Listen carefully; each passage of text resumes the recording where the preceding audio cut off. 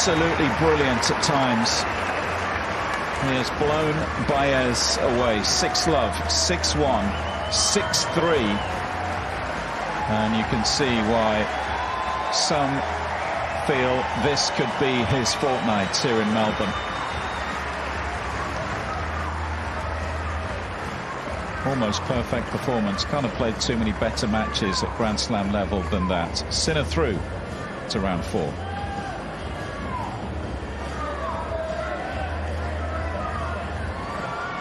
That was a brilliant performance from Sinner. Right from the start, the way that he was striking the ball from the back of the court, the amount that he got forward and how successful he was at the net, served well. Got onto Baez's serve, particularly in the first couple of sets. I mean, credit to Baez, he never went away. Really stuck at it and did have some opportunities to get a break in that third set, unable to convert. He couldn't really have done too much more today, given the way that Sinner was playing. Sinner will be pleased to have got through that one in under 2 hours.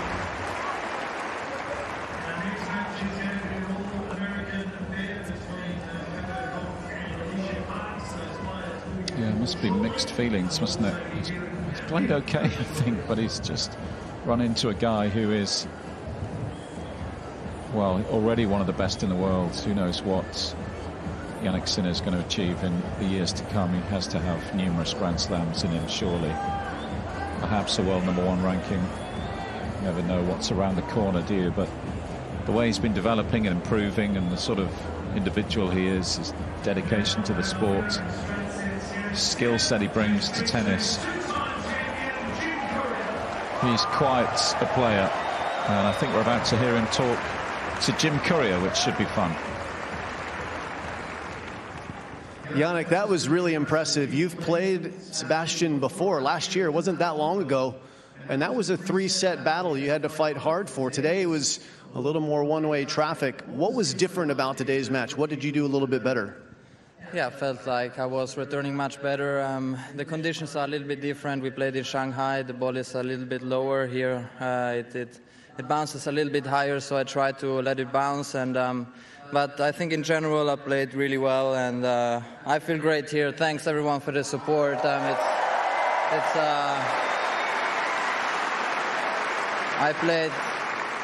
played now 3 times at 12, so in Italy is 2 in the night, but thanks also to them who are watching from home also. So it's a good pleasure. All right, that was the nicest way I've ever heard anyone ask Tennis Australia to play a little later so your family could watch. That was awesome. You had a little different off-season than most because Italy won the Davis Cup. You didn't come and play a tournament early here. Do you feel maybe more fresh physically and mentally having taken that extra week off? Yeah, for sure. It is a little bit different, but we made a good priority for the off-season. We tried to work hard, especially in the also off the court, and really happy how I'm feeling right now. Obviously, the matches is always a little bit different. I have to see how I react also in the next rounds, but I think in general it is a different choice. We play a couple of matches in Kooyong to have this match feeling a little bit, and coming here. So at the moment I'm going well. You told Wally Masur, who interviewed you after your last match, that you kind of wish you had a Baywatch body, a little bit more muscle, right? I mean, honestly, you got plenty of muscle. When you hit the ball, the sound that comes off of it is really strong. So if it's not the muscle, it must be your racket. Yeah, the racket pretty good? Yes, it is. Okay, so I want you to do me a favor. I need a new racket. Could you help me, like, show me your racket? Take me through what this equipment is, because it's got to be the racket. It's like with Michael Jordan, it was the shoes. With you, it's the racket, right? So standard tennis rackets are 27 inches long. Is this a normal racket? If I went and bought this off the shelf, would this be the one I get, or do you customize it? Secrets, guys. No, it is. Honestly, it's many players. They ask me with what racket I play. I think it's a really normal racket, to be honest. Honestly, if I'm honest with you, I don't know even the... You keep saying honest, which just tells me you're lying. That's all you're doing is lying here. Come clean, man. Yeah, I don't really know the states of the rackets, to be honest. What is this gray material right here? I know what it is, but tell the fans. Let's get a close-up on the racket. You can see this little strips here.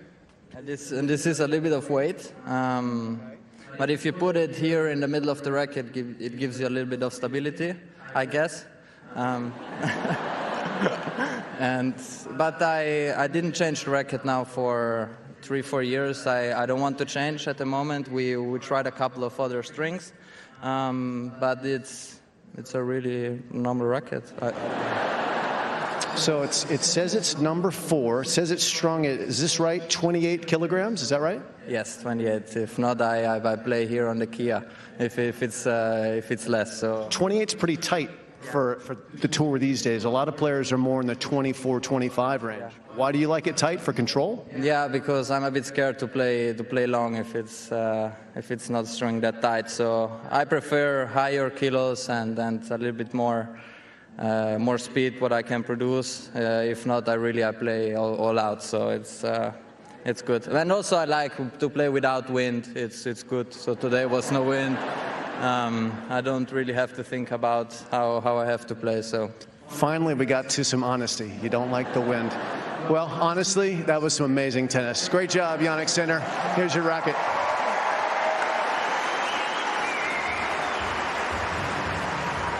Well, that was a different post-match interview. Very entertaining. Get a sense of his personality, don't you? Humble guy, hard worker. And he's on the right path here in Melbourne, that's for sure. Into the last 16. We'll be seeing more of Jannik Sinner in a couple of days' time against Hachanov or Mahach.